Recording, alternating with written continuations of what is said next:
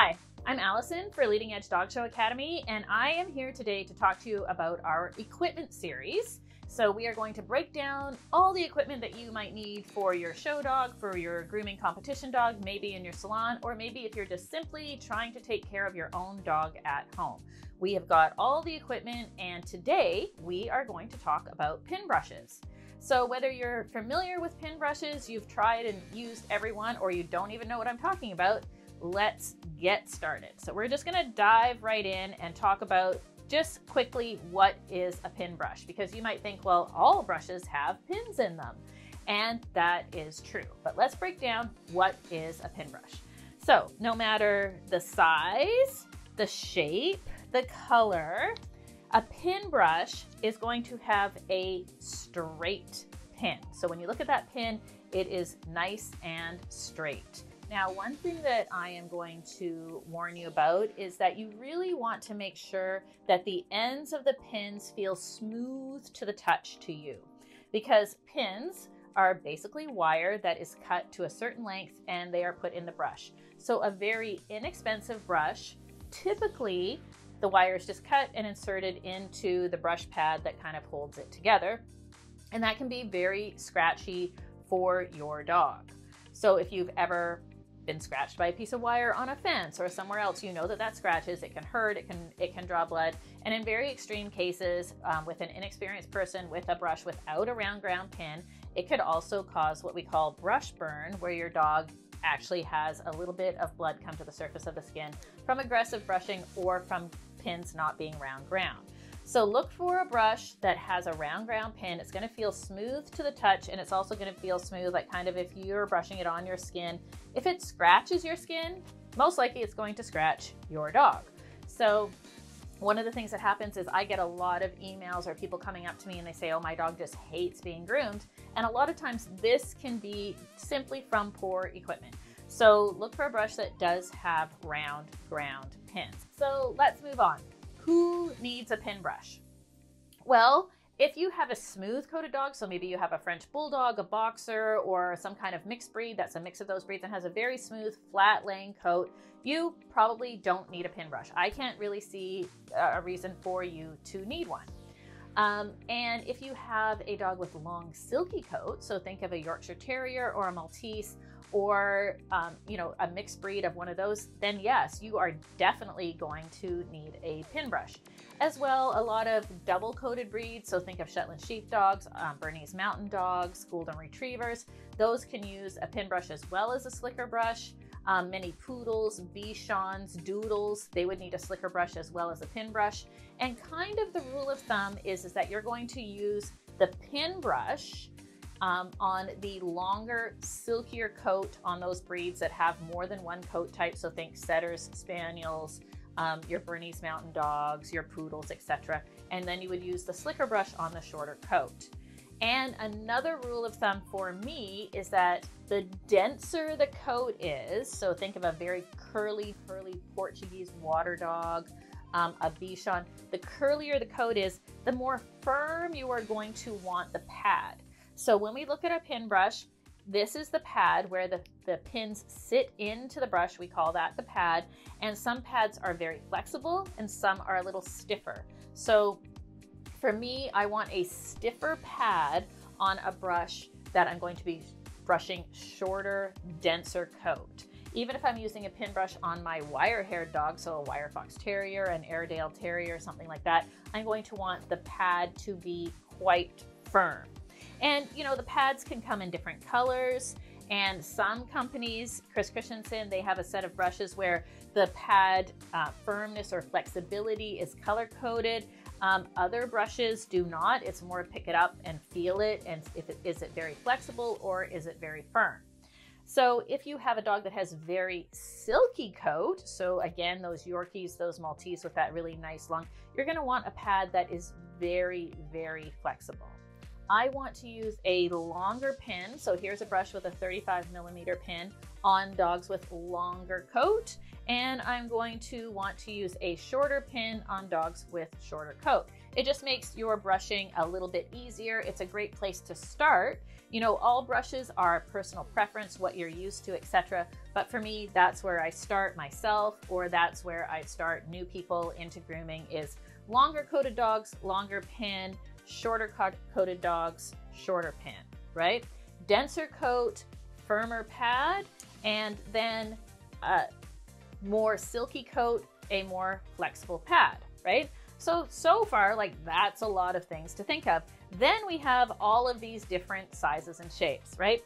Again, those are personal preference, but obviously you don't want to use the biggest brush on your little tiny teacup Chihuahua that happens to have long coat.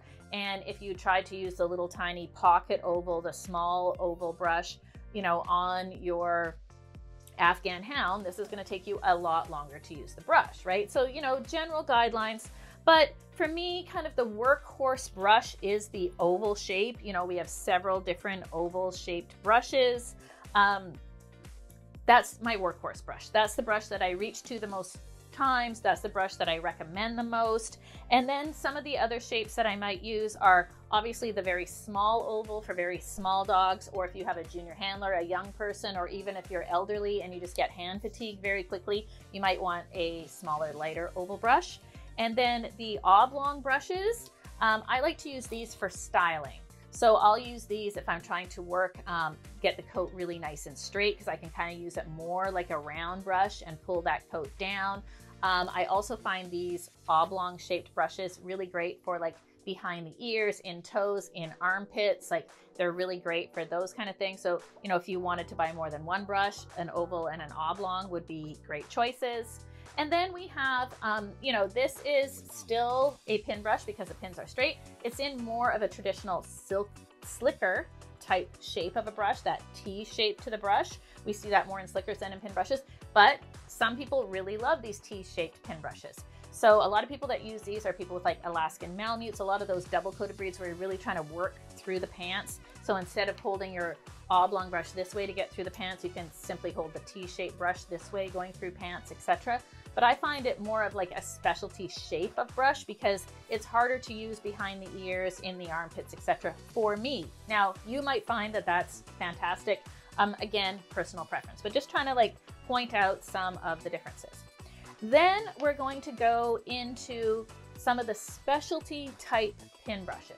This is called a nice slit brush. It has very thick, chunky pins, and this is really good for dematting your dog, because it really can get into those mats, really help break them up. It doesn't give brush burn. It's quite forgiving, and we recommend this for dematting. Now, could you use this on your whole dog? You could, but the pins aren't very flexible, which is again why it's good for dematting, because it helps, you know, get that mat broken down.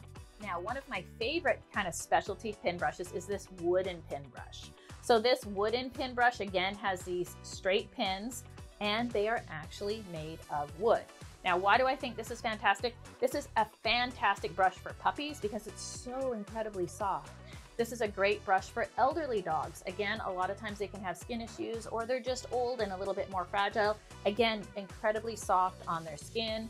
If you have a dog who has an adverse reaction to grooming, maybe because it was groomed improperly at some point, maybe it's a rescue dog, maybe you were using an incorrect brush previously, again, fantastic brush because it just feels so incredible on their skin. As well, I would give this to, like, you know, if I had young kids come into my setup and want to help groom, I would maybe hand them a brush like this because they found it fantastic. You know, I didn't have to worry about them with the brush at all. They're not going to either scratch themselves or scratch my dog. If you're teaching somebody how to brush that doesn't have fantastic brushing technique, the wooden pin brush is like just such an incredible option. So to recap, like, how are you going to pick the right brush for your dog? Well, you could simply think about it this way. Look at your dog. Is it going to have quite short hair? So by short hair, I mean hair that is probably 1.5 inches or shorter. In that case, you're going to most likely want a brush that has a shorter pin and or that denser, firmer feeling to the actual pad flexibility, right? So that's a good place to start. If you have a dog that has, you know, long hair, maybe it's like 2 inches to 4 or 5 inches, then you might want a brush that maybe has like a 22, 27 millimeter pin and kind of has, you know, medium flexibility. And again, you have an Afghan, you have a Maltese in big coat, something very, very silky. You're going to want a longer pin and a softer flexibility to that pad. Now, before I sign off about brushes, we're just going to talk a little bit about what are the brushes made of. So typically you're going to want to look for a brush with a wooden handle. Why is that? Well, plastic, let's face it, they're going to hit the floor, right? They're going to hit the floor at some time. Most people are grooming in a basement, in a garage, in a laundry room that has either a cement floor or a tile floor. And when a pin brush, a plastic brush hits the floor, it can only hit the floor so many times before that handle is going to break. We drop them, the dog kicks them off, we're not paying attention, they can fly out of our hand. So wood is my personal preference.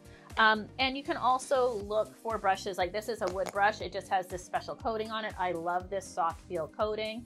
I've taken some of my wooden brushes and I've like put some tool dip on them myself, like just a little tip there for you to kind of give them a little bit more grip for me. So I personally would stay away from a brush that had a plastic handle. They're just not quite as durable, and go for one that does have a wooden handle. You know, I have some personal favorites when it does come to pin brushes. So if you kind of are just really overwhelmed, maybe your dog has short hair now, but you think it's going to grow longer hair, a brush that I personally would reach for would be, there's a Fusion brush by Chris Christensen, and it has a 27 millimeter pin.